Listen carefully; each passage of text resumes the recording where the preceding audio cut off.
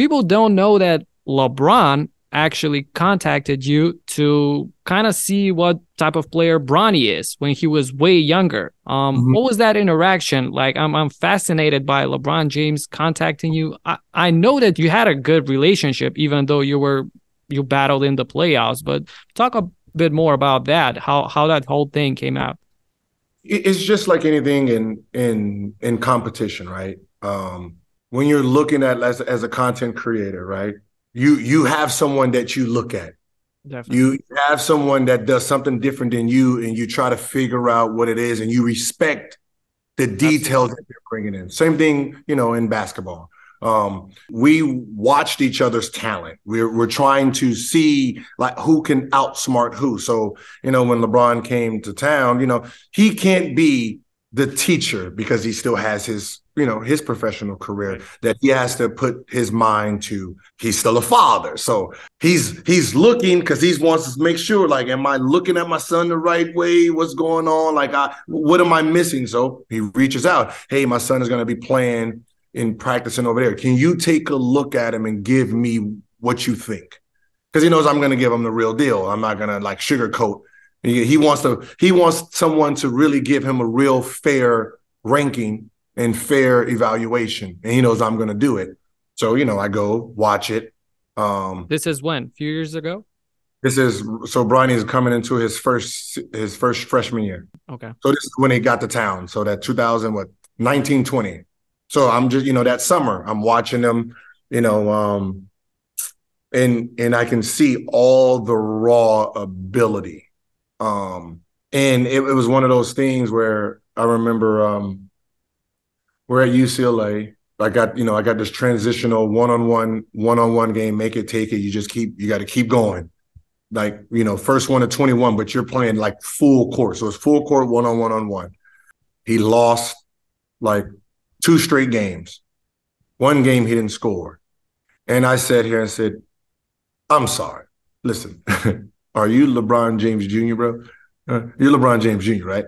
Trying to light that fire. You're this, like, you have this beast inside of you. Like, won't you let it out? Fuck them. How about that? Fuck them. I don't want them to score no more. If they don't score no more, right? I said, if they score again, you got to do this. I don't want no one to touch the ball. And he was like, all right, deal. All right. And oh my God, no one touched the ball. Like he was doing, like, it was like he turned into like some Westbrook, Kawhi Leonard. Like he did a Euro where he bounced the ball, and when he bounced it, he cuffed it like, and then was just at the rim. And I'm sitting here like what? These are 2 different players. This is not even the same kid like last game. This is a whole, and just the stuff he was doing, it was just hard pounding, step back. And I'm just sitting here. I hit LeBron's like, yo, you don't have to worry about this kid, bro. Like, this is like the stuff I just seen. This is just unreal. The only downfall is pulling it out of him.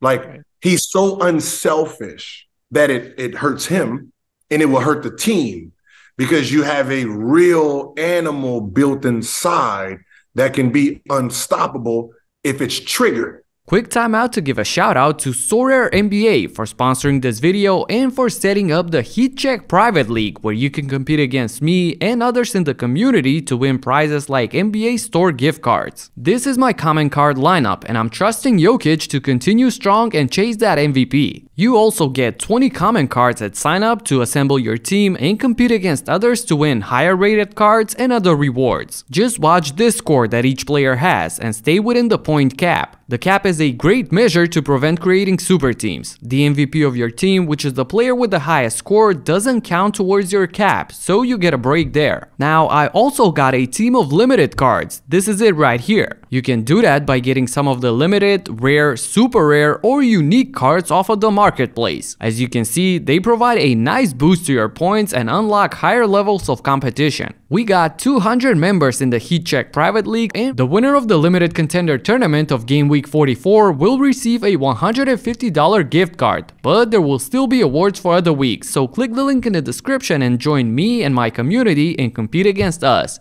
Thanks SoRare for sponsoring this video. So what ends up happening is you have a guy who's capable, his body, he's capable of having 36 and 6. He can average that. But he thinks it's okay. He likes everyone that he will average 12, 10 and 5 because he's going to make the right play. And it was trying to tell him, like, sometimes the right play is you being dominant. That is the right play. So what ends up happening is he doesn't get a fair shake because he's always played with high-level players that no one's actually ever seen his full potential. And that's the real downfall. Someone says, oh, he's a top 10 player. I'm like, yeah, he's a top 10 player. Yeah. So he's never been in a situation so you can actually see him average 30. Right. So he's climbing up the rankings. Where do you see him on the draft board when he decides, or he finally can commit to the draft? Where do you see him? What range? So when he has to, so what happens with the draft board with him? When he has to compete against other players, he's by himself, which means he has to do him, and I think that's where he's going to shoot up at. You got what? He can't come in this year. Is next year? I feel like next year is the first year that he can come. First year, yeah. So going to college, I don't know what they would do. I don't know if he would go to college, if he would go to the G League to train for to train for the year as an NBA player, get ready for the draft. That makes the most sense to me. That you put him in the G League and you just prep him for the draft. So he has an advantage.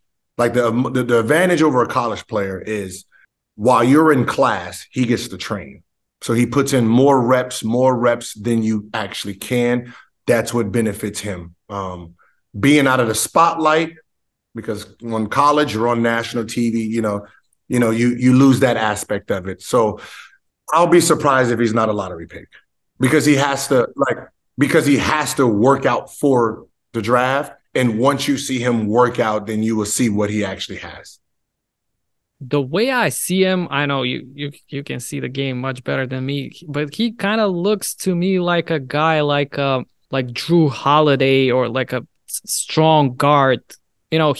I wouldn't say that he's going to be like a bigger forward type like LeBron is. I don't see him getting to that size, but like a strong big guard like Drew Holiday, I see him. That's his player comp to me.